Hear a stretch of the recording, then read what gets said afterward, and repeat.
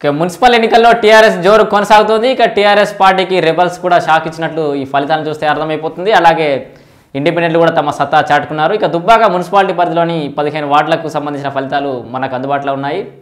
ఇక్కడ 1వ ward TRS నిమ్మ రజిత ఘన విజయం సాధించారు. ఇక 2వ ward Gonepalli Devalakshmi TRS party అభ్యర్థి విజయం సాధించినట్టు తెలుస్తోంది. ఇక 3వ వార్డు నుంచి మట్ట మల్లారెడ్డి ఇండిపెండెంట్ తన సత్తా చాటుకున్నాడు. ఇక 4వ వార్డు నుంచి ఇల్లందు శ్రీనివాస్ ఇండిపెండెంట్ ఇతను టీఆర్ఎస్ రెబల్ అభ్యర్థిగా కూడా తెలుస్తోంది.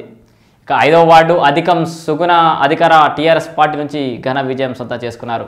ఇక 6వ వార్డు నుంచి మూర్తి సంధ్యారాణి అధికార టీఆర్ఎస్ పార్టీ నుంచి ఘన విజయం సాధించారు. 7వ వార్డు నుంచి సుతారి కనకయ్య ఇండిపెండెంట్ తన సత్తా చాటుకున్నాడు. ఇక 8వ వార్డు అభ్యర్థి బాలకిషన్ ఇండిపెండెంట్ తన సత్తా కూడా చాటుకున్నాడు. ఇక 9వ వార్డు బత్తుల స్వామి ఇండిపెండెంట్ ఇతను కూడా టీఆర్ఎస్ రెబల్ అభ్యర్థి ఘన విజయాన్ని సొంతం చేసుకున్నాడు.